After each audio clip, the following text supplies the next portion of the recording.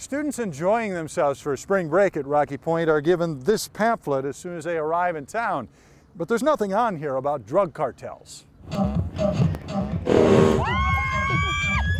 These U of A students are worried more about winning chicken fights than avoiding drug cartels. I have no worries about the safety. It's all safe. I've never had any trouble. The truth is that Rocky Point isn't a bad place. I've already went to the city. I've been around. I went with the locals. I've been to the local restaurants. Everyone treats me, you know, with respect.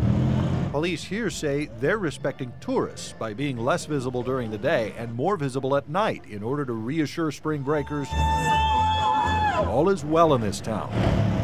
Like, if you could look around, there's nobody around here. This place would be jam-packed full with Americans, and now there's nobody here. Andrew Fuentes says where many parents are telling their kids to stay home, he's encouraged him to come to Rocky Point. Just use common sense while he's here. Mexico is a crazy place. Like, you could get in definitely trouble out here, but you just got to keep a good head on your shoulders and you'll be all right.